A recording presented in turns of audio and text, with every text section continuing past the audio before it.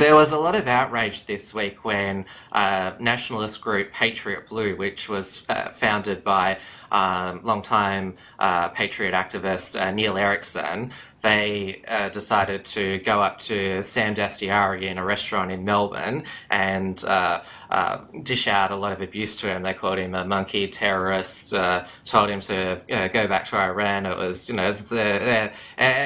was pretty, intense stuff. The media, politicians, and even some conservative commentators condemned it, saying it was, an ugly incident. Now, obviously, going up to a politician and yelling abuse at them is not the nicest thing to do. But the position that I took was it's still more civil than what left wing activists do, because what happened is that Neil Erickson and there was two others with him, like they didn't obstruct Sam Dastyari's movement at all. If you watch the videos, which they've been deleted from Facebook now, Sam Dastyari is able to order his drink, go over and sit down. They stay for about 5 minutes and then leave. And security doesn't need to be called or anything. They just have their say and go. Right.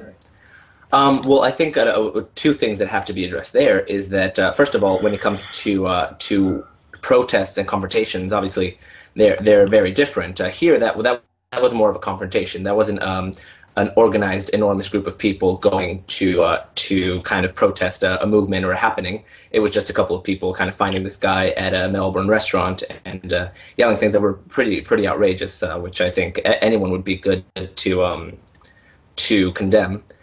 However, the one thing that we have on the right, which we don't have, what we have on the left, which we don't have on the right, is sort of the culture of punch a Nazi, right? Where any time that someone we disagree with is present, we're just going to label him a Nazi, which gives us the right to go ahead and inflict violence on them, which the right has the moral high ground on. If they just don't feel it's necessary to inflict violence on someone who they disagree with. However, what they did was completely unacceptable, and I think that even though we see a lot more physical altercations on the left, it doesn't mean that we should say, well, that's why it's okay, or that's why it's less bad. I mean, it's pretty shady on its own merit. I think sometimes the left deserve a bit back, and that's how I interpreted the incident. And it's interesting that the left, they dish out so much, but, as soon as one of their own is, put in a slightly uncomfortable position, they completely lose their shit, and they're like, oh, like Nazis are on the streets of Melbourne now. Oh, you can't even go to the pub now without, being harassed. Like, oh, this is, such the worst thing that ever happened. Right. I mean, that's another thing. I guess we have to kind of take into consideration. Really kind of the doomsday scenario mindset exists on both ends, and I think we have to see just how both ends react. Now, you have on the left a culture of sort of our feelings matter, and we have the right to kind of fight for our liberties and whatever, and they just have turned into this Antifa SJW mindset where you can kind of go and kind of inflict violence. But what we see in terms of confrontations, we're not talking about actual rioting or anything like that. When we're seeing people on the left and people on the right kind of confronting one individual, they seem to be pretty similar.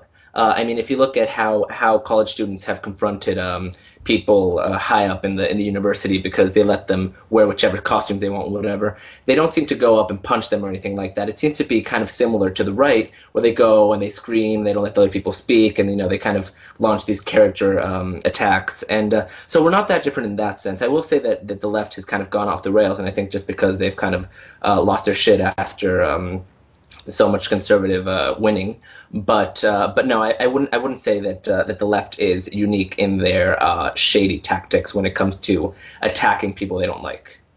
I mean, look at what the Australian left has done this week alone. On Melbourne Cup Day, protesters who are against the closure of the Manus Island Detention Centre, they drove a car onto the Flemington racecourse railway line, which takes people to the Melbourne Cup because, in their words, they wanted to punish racegoers for their, alleged complicity in the government's actions. So basically, they're prepared to, inconvenience thousands of racegoers to make a political point, which seems weird. Like the way to convince people is to inconvenience them, to punish them. That seems like a weird way to convince people. And then there was also another protest against Manus Island at a Liberal Party fundraiser for Tony Abbott, and Christine Forster, who's Tony Abbott's sister, she was attacked on the way in and got her jacket ripped. So that is just what the left has done this week alone. I mean, they've aggressed, either physically or through inconveniencing people against the public. I mean, right. And there's not the same level of outrage as there was against the Sam Dastyari incident. Right. No. And I mean that's one of the things that I'm. Right now we're talking about actual protests, because what we saw, what we were talking about earlier when this guy was kind of confronted in the Melbourne restaurant, that wasn't a protest, right? And so when it comes to left-wing protests and right-wing protests, I absolutely will concede that they are far more violent, and their tactics are far more incendiary and far more. They have just far more implications for the public. And again, as you say, why would they inconvenience the public? How is that any way to bring them onto their side? Well, that's why they can't win a fucking election. I mean, that's why we see kind of this takeover of either center-right or right. However, we do see some protests on the right, which, even though they are not violent and they're not kind of creating this enormous inconvenience for people, still are pretty they're pretty incendiary, they're pretty bad in what they're preaching. And so even though we see some very bad tactics on the left, I don't think that we should kind of take that to say the left is the only one that's taking on some shady tactics when it comes to voicing their opinion in a group. Well, there obviously have been, right-wing protests that have, gone off the rails. But I do think when it comes to, protests causing public disturbances, it's clearly a leftist problem. In Australia at least, it's always been that the police need to restrain leftist protesters. Whenever the left and right in the same place, the police are always facing and trying to hold back the left. That's where all the aggression comes from. And another development this week was that Sydney University, they want to charge conservative groups security fees for their events because the left always come and protest it. The Sydney University Conservative Club, they wanted to hold an event talking about the future of coal, and they were told they needed security for it. Apparently, the left they're triggered by even the discussion of coal. One thing that I'd be careful though, which I like to say, is that we need to draw a clear distinction between the left and the leftists.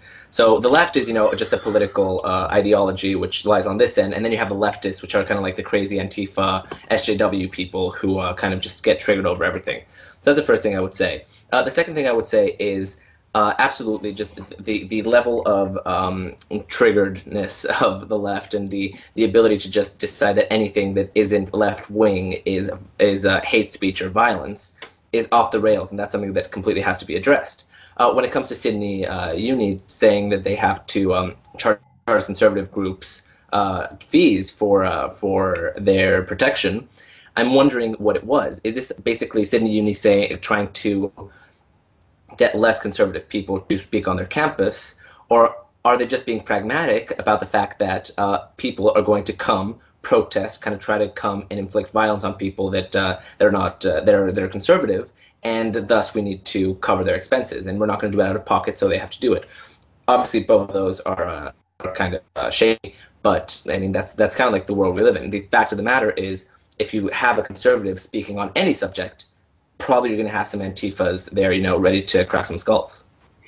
Well, but that doesn't mean you should basically, charge the victim like, oh, you're about to be aggressed upon, so we're going to like stick you with a bill so you don't get attacked. Yeah, no, it's ridiculous. It's completely ridiculous. And even if you see what happened in Berkeley with this conservative American called Ben Shapiro, Berkeley, said we have to basically let this guy speak. That's what this university is about. And so they took on a bill of $600,000 just to make sure that, the Antifas and the SJWs weren't able to go in and, just basically start attacking any conservative in sight. So would that be the proper solution? And can Sydney University afford to protect the speakers? Absolutely. So that's why I was saying that both sides of the coin are shady, whether it's that they're trying to suppress conservative speakers from coming, or whether they're just trying to not pay out of pocket to protect conservatives. Both sides are completely shady, and that obviously Sydney Uni should not be taking on that. This has been an Unshackled Fast. Please like, comment, and subscribe. While you're here, grab our free ebook at theunshackledbattlefield.net and visit theunshackled.net for all the latest news and commentary.